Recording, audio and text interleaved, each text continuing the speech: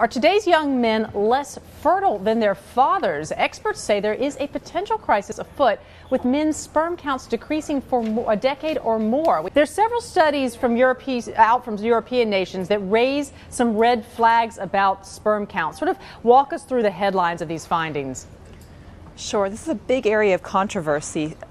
Studies from about 7 different European nations have shown different degrees of trends where men's sperm counts seem to decrease over time. And there's a lot of criticism about, how good these studies are and that sort of thing. And not all of them show the same trend, but there does seem to be at least some consistency in terms of a decrease in sperm count overall in the last 10, 15, even 20 years. So the question is, what does this mean and why is it important?